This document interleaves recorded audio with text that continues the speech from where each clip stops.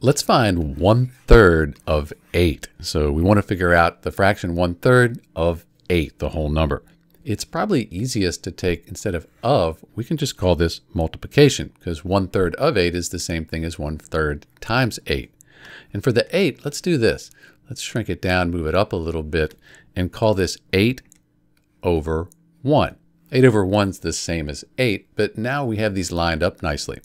Because when you multiply fractions, you multiply the numerators. 1 times 8 is 8, and then the denominators. 3 times 1 is 3, and that's it. 1/3 times 8, or 1/3 of 8, that's 8/3.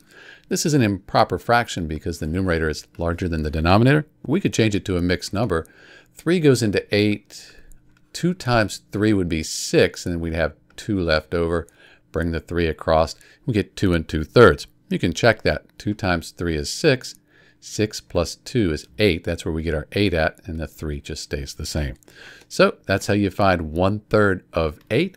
This is Dr. B, and thanks for watching.